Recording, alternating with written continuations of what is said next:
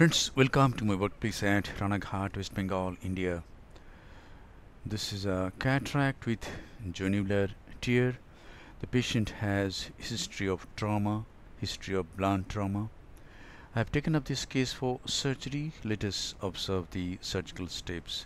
This is the main incision with a 2.8 millimeter steel keratome at around 11 o'clock. The jonular weakness is most from 3 o'clock to 7 o'clock. This is a side port on the left side of the main incision, and now an air bubble has been injected to fill up the anterior chamber, and beneath this air bubble the anterior capsule is stained with trypan blue dye. This is a bit of phenocane and a bit of adrenaline to keep the pupil dilated, and now the dye is washed out, and now the anterior chamber is filled up with 2% hydroxypropyl methyl cellulose. And now as I try to do rhexis with a utrata forceps, see what happens. The whole lens moves and I am not able to pierce the anterior capsule. It happens when there is weak zonule. You may not be able to pierce the anterior capsule. So I have to take a sharp needle. This is a bent 26 gauge disposable needle. I have raised a capsular tag with this, and now I did an optimum sized rhexis. The size of the rhexis is okay, but just in front of the main incision I wanted to enlarge the rhexis a bit. So I make a cut with a vitreous micro scissor, take the utrata forceps, hold the capsular tag and increase the size of the rhexis, removing a part of the capsule in this area. Now hydrodissection is done with BSS and 27 gauge cannula. Hydrodissection is very important in this case because my plan is to apply a capsular tension ring, and I want to do a nice hydrodissection before applying the capsular tension ring. Now I inject visco and try to rotate the nucleus bimanually, because if we rotate the nucleus bimanually, stress on the zonule is much less. Yes, the nucleus is mobile, though it is not moving freely, though it is not rotating freely, it is mobile. And now I do some more hydro, and I find that a portion of the equator tends to come out. So I inject visco and try bimanual rotation again, and it rotates. This is okay, this is enough. I don't want to rotate much because it can cause some tear of the remaining jonular fibers. And now before applying the capsular tension ring, I want to remove some loose cortex so that I can see clearly. Visibility decreases once we do hydrodissection. And now I inject visco and take the capsular tension ring.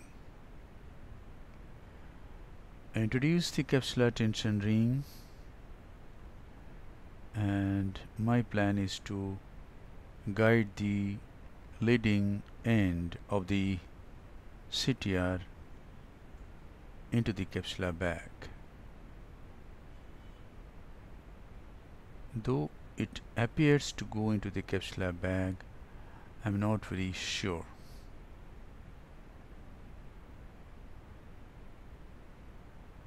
So since I was not very sure about it,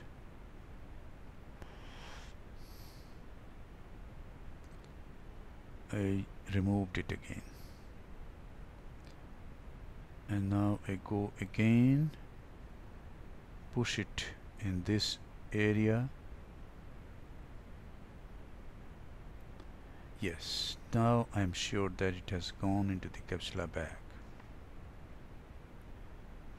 I can see the rhexis margin is stressed.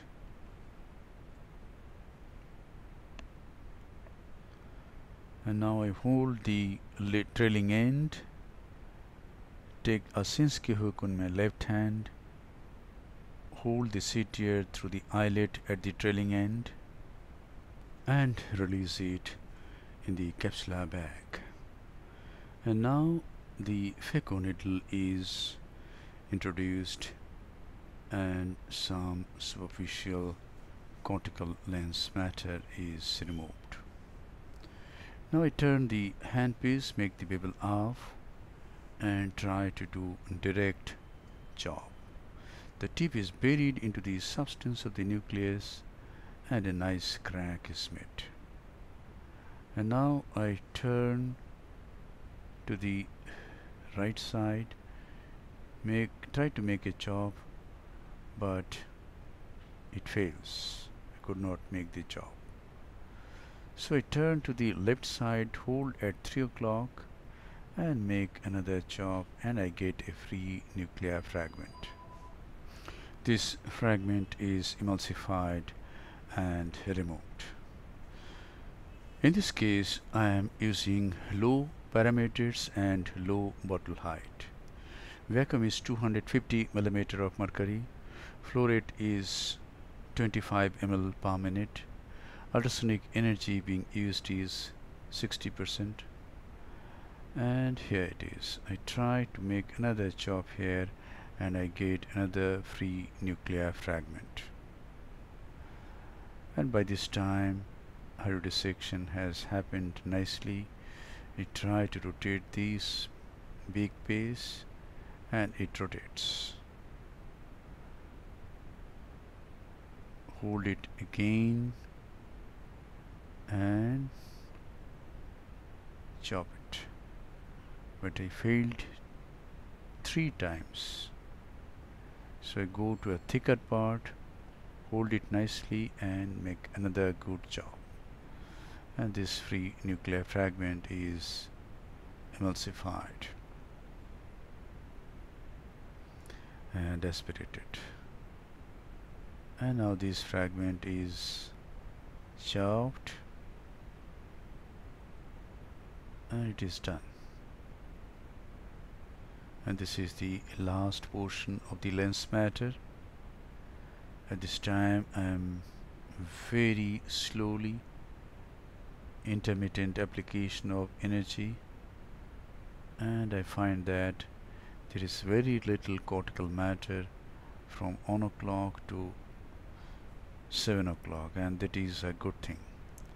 Probably I did nice hydro before applying the CTR, and that is why the cortex is not there. And now I remove the cortex from the sub-incisional area with the help of this Simcoe cannula, and it is done. So cortex is nicely removed. The capsular bag is nicely stabilized by the CTR, and now I fill up the capsular bag and antechamber with 2% hydroxypropyl methyl cellulose, and then inject a hydrophobic acrylic single piece monofocal intraocular lens in the capsular bag, and it is done. Now the visco that was used for implantation of the intraocular lens is nicely removed. I am using this 23 gauge Simcoe cannula first,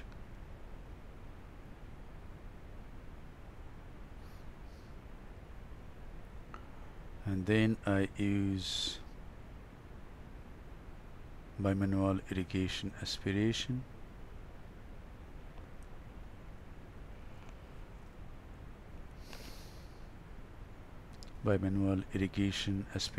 cannulae. I have made only one side port, so the irrigation goes through the main wound. I wash the space between the lens and the posterior capsule, and it looks nice. This is a bit of moxifloxacin. Now this side port is closed by hydrating corneal stroma on either side of this stab incision.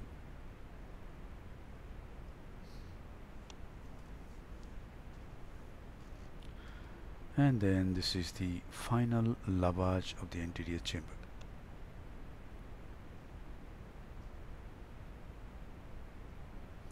The anterior chamber is formed nicely, and then I press the main wound for a few seconds and find that it is nicely sealed.